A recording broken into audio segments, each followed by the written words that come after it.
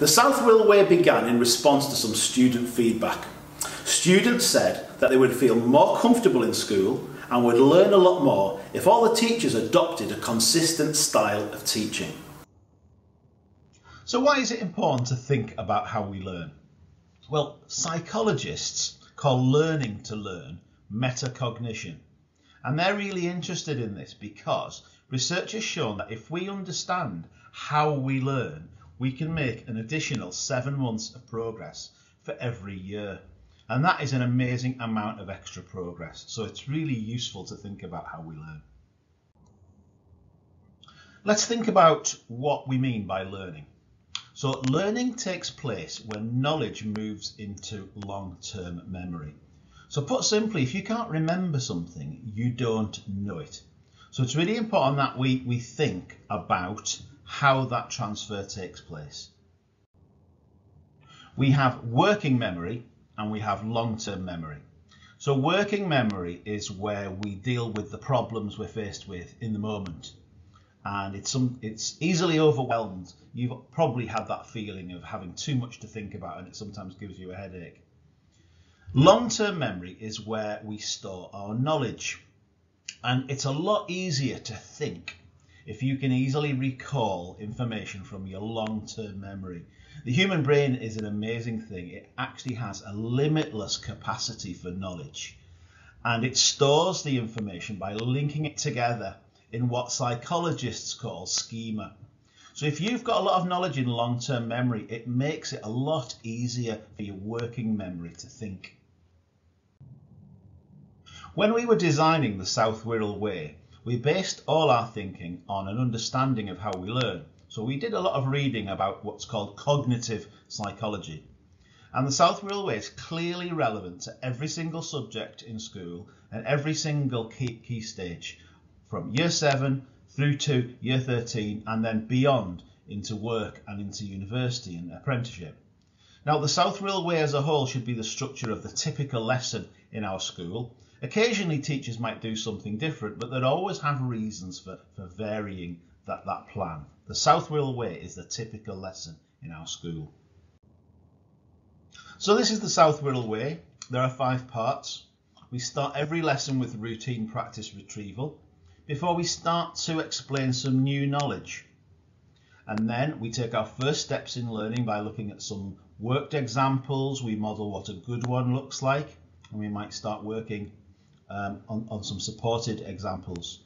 Before we move into the learning pit for the you-do part of the lesson, they're independent and challenging tasks. And we usually finish with a review of what we've learned, and we focus on the key vocabulary from your knowledge organisers. All through the lesson, the teachers will be assessing what progress is being made. So let's talk about what assessment means. The purpose of assessment is to identify knowledge that's still fragile and secure it into long-term memory. Now, teachers do this all the time. They're doing it in your routine practice recall. They're doing it when they explain in the we do section of the lesson, and they do it when they're giving feedback during the you do section of the lesson, and they do it when they're marking your work and giving you targets and actions. In every case, what teachers do is they act on this assessment by clarifying things to make sure that the explanation is clear, or perhaps by re-explaining something that's not been grasped yet. And sometimes if they can't do that in the moment, they'll make a little note and re-plan future teaching to address things that are still fragile and not in long-term memory. This is what assessment means.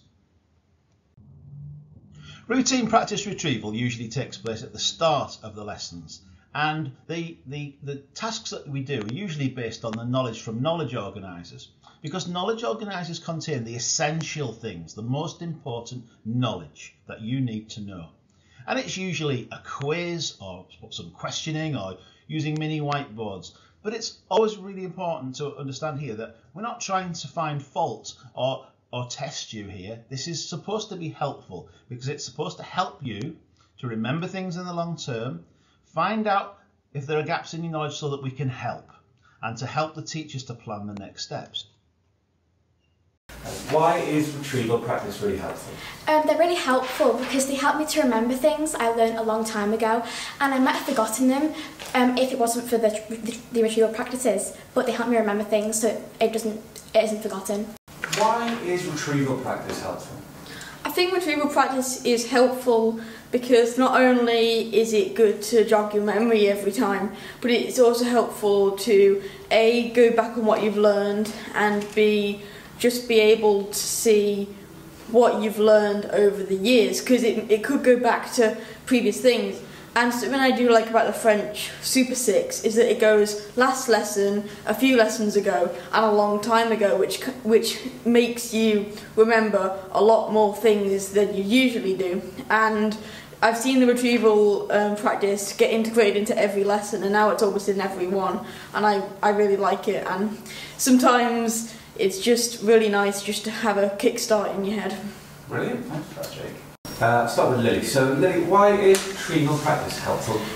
So you can go back through what you did in the other lessons, and if you've forgotten something, you can be reminded of what you've done in the past lessons. Oh, brilliant, good to know. The I do part of the lesson is where we explain new knowledge. And this is where there's a lot of new knowledge to explain, but we try to make it as understandable as possible by presenting it in small steps. And we want to make sure our instructions and explanations are clear, and we'll use as many examples as we can to illustrate the points to you. So Paige, why is it good for new knowledge to be presented in small steps? It's good to be presented in small steps, so if you don't understand a certain thing, you know what part you don't understand, so you can learn more about that. In the we do part of the lesson, you start practicing using the knowledge with the support of teachers. When teachers are explaining things, they might often think aloud and show you the steps that they took in their thinking.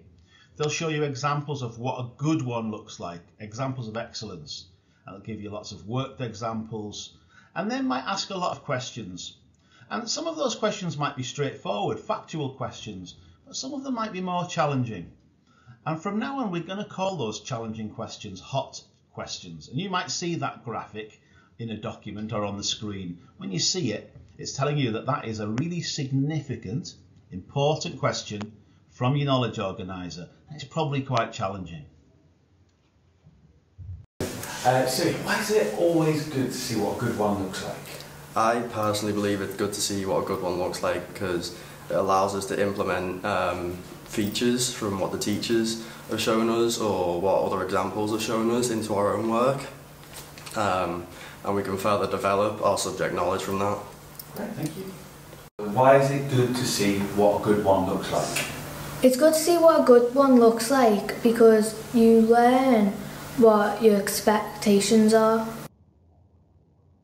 The next part of the lesson is the you do part of the lesson. It's where we work independently on challenging tasks.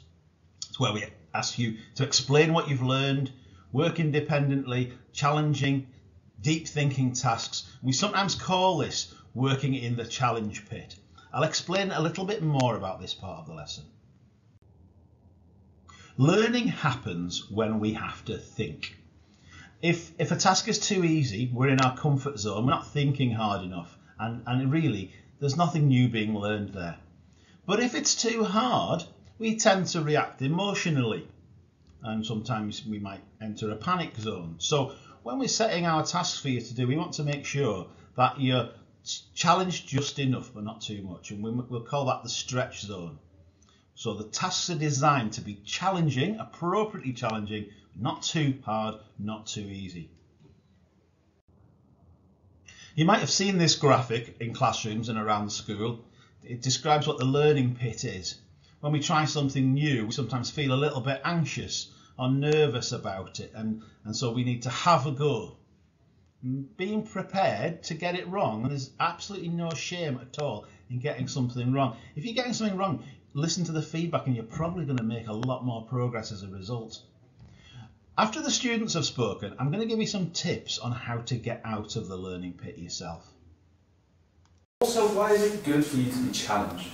It helps me to expand my knowledge and expand my abilities because I don't want to be doing things that are too easy for me because then my knowledge will stay the same and it won't be expanded. Brilliant, thank you. And finally, why do you think it's good to be challenged? So like if you've like done stuff that's easy for you, then you could like ask for more challenging work to see like if you are capable of challenging stuff in the lessons. Brilliant, thank you. Here's a suggestion of how to get out of the learning pit. Brain, book, buddy, boss.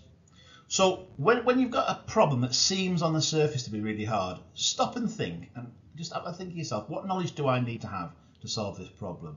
And if you can't find that knowledge to hand, well, maybe you can look it up. Sometimes there's a book in front of you or a worksheet, or sometimes you're working on a computer and you can look up an internet resource like YouTube.